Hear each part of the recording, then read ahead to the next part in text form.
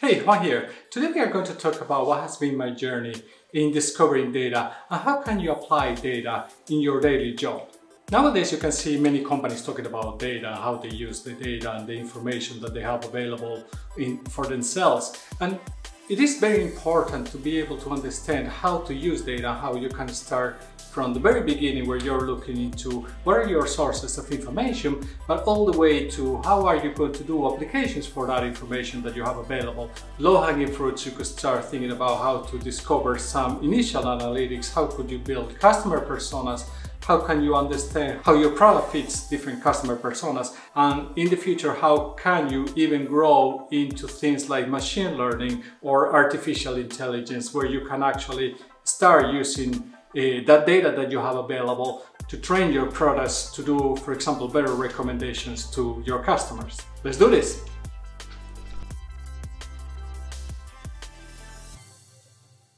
So why do you want to use data within your company? You want to use data because you want to create the biggest impact possible for your business. I would like to start talking about this data science hierarchy of needs. I don't want to go into the details now into what this data science hierarchy of needs is in practice. There's a very good article that I will link there for you to take a look. But I would like to tell that basically what its meaning is that you have to build your data from the bottom up. So everybody talks about the fancy parts of artificial intelligence, about machine learning, but in reality those are in the very top of the pyramid.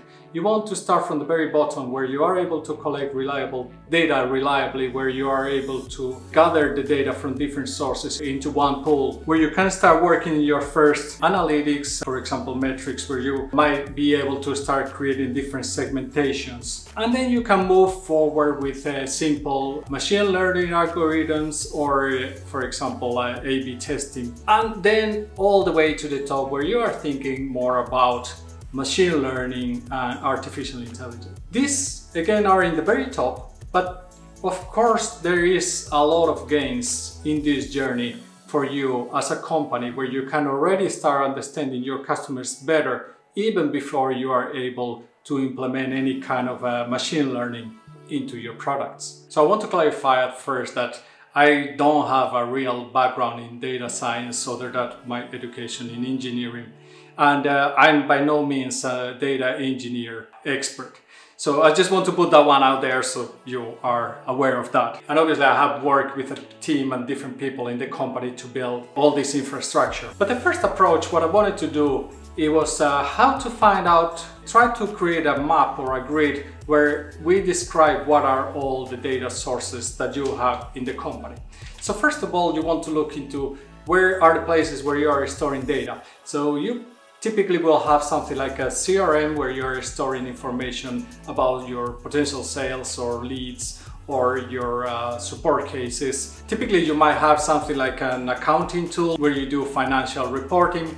Then you might have something to track the usage of your product. This is typically something that happens with tech products, where you can see how the users engage with the tools. And this is not because you care about how a specific user engages with the tool, but more understanding how people are actually using your products. As well, you might have something like a license management tool where you can see if you have licenses or entitlements, how these are assigned to the users and how often are they used. So if you have a subscription, you can see if people are actually using the subscriptions that they are provided. Just think about Netflix. You might be having a subscription, but you are paying for a subscription that you might not be using. Then you might think if this person is at risk of leaving your product. Then you finally will have something like a company website. So typically Google Analytics can help you there to understand what's the traffic on the website, where is the traffic coming from. And then you finally have something like a social media analytics, where you could see that if I am doing marketing campaigns in Twitter, how much are those succeeding for my company or my products. So once we understood that we have all these different sources of information, then we wanted to see how we could actually create a dashboard that would let us know how the company is doing. This is easier said than done. In reality, it's not so easy to pull all this information into just one main dashboard. Sometimes the different sources of information don't connect very well or as well as you expected.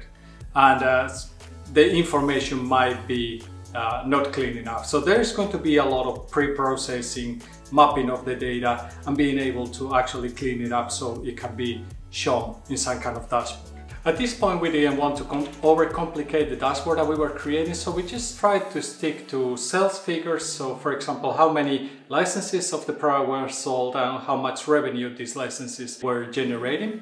We were also wanting to track the support cases that we are getting, so to try to see if whenever we do a release, does it create much more support cases or not, to understand what is the impact of the new releases and how easy are they to be used by the end users.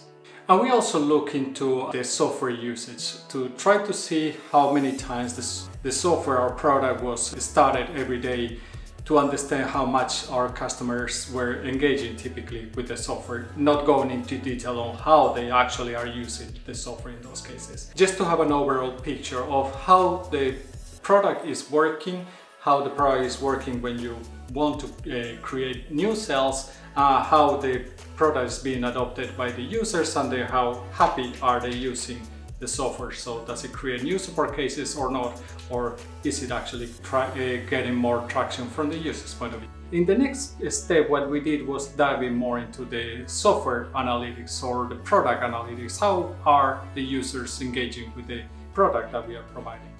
So to understand what features are important for them and what features might not be that important for them. So what we did is define certain features within the product that we thought that are the ones that bring value to the customers, and then try to identify these customers from our CRM.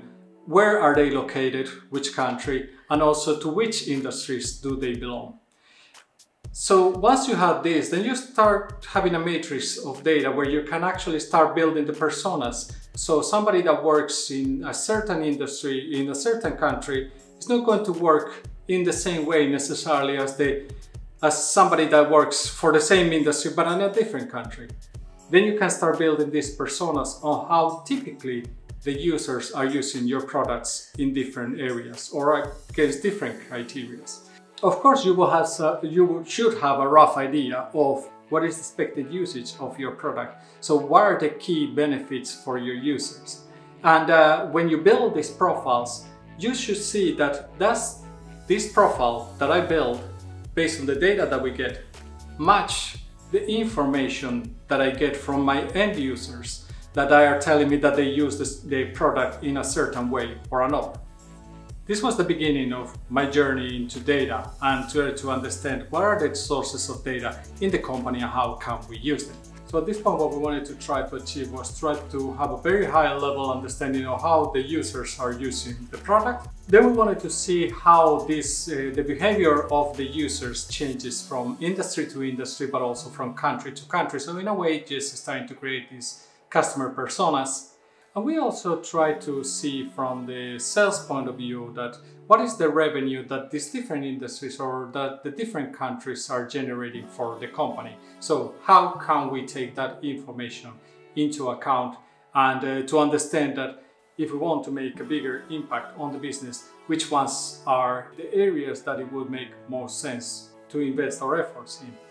So this doesn't mean that it's the areas where your business is the biggest at this point. It might be that you want to address businesses that you should be bigger, but where you are not that big at this point.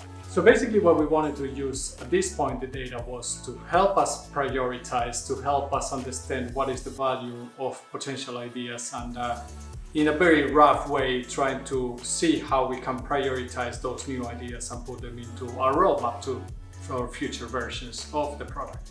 In the next one, I will talk more about what was the continuation of this data journey that I started a while ago. So what about you? Do you use data, and are you data informed or data driven in your decisions? Do you try to take advantage of all the data sources that you have available within your company? And do you have a holistic view of what's going on within the company? Please comment below and let us know. And as always, if you enjoyed the video, please like and subscribe, and we'll see you in the next one. Stay safe.